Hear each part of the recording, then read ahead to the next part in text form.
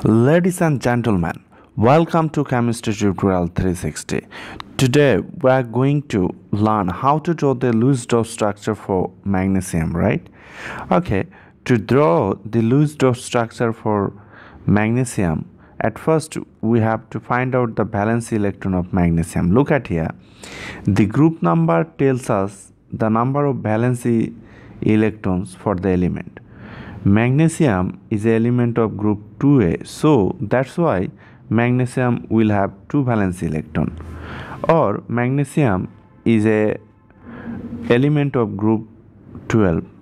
If you delete the first digit, then you will get 2. That is, the valence electron of magnesium is 2. I will show you another method to get the valence electron of magnesium. You know that the outermost shell is called valence shells, and the electrons in valence shell is called valence electron. However, look at here, the atomic number of magnesium is 12. So if you do the electronic configuration of magnesium, then the highest value of n, that is principal quantum number, will be 3, right? Will be 3. Look at here, will be 3, and in 3 and n equal to 3 we have just 2 electron. That is, the valence electron of magnesium is 2. Now you know that in Lewis-Dot structure we express valence electron as dot. So this is the symbol of magnesium. So we have to imagine a square around this symbol. So we have 2 valence electron, and at first we have to put 1 valence electron for each side, right before pairing up. So this is the Lewis structure for aluminum, right?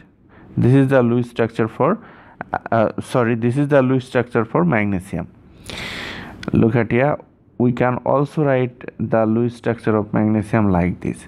Actually, you can't pair up these 2 electrons, right? If you write the Lewis structure of magnesium like this, then this will be incorrect, because at first single dot will come for each side, right? So this is the right Lewis structure for magnesium. Now come to the formal charge. Now we have to determine the formal charge for magnesium. As you know that this is the Lewis-Dot structure for magnesium. Look at it. The valence electron of magnesium is 2. The dot attached to magnesium is also 2, and the line attached to magnesium is 0. So basically we are getting here 0, right? So the formal charge of magnesium is 0. Here another formal charge.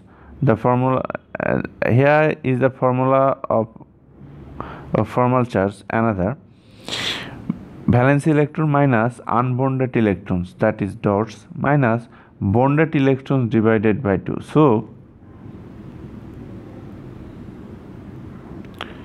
look at here, for magnesium we have 2 valence electron, then unbonded valence electron is 2 minus bonded electrons is 0 divided by 2. So basically we are getting 0. So the formal charge for magnesium is 0. I have a special blog post. You can read that blog post from the description box of this video. So thank you for viewing this video. Be well.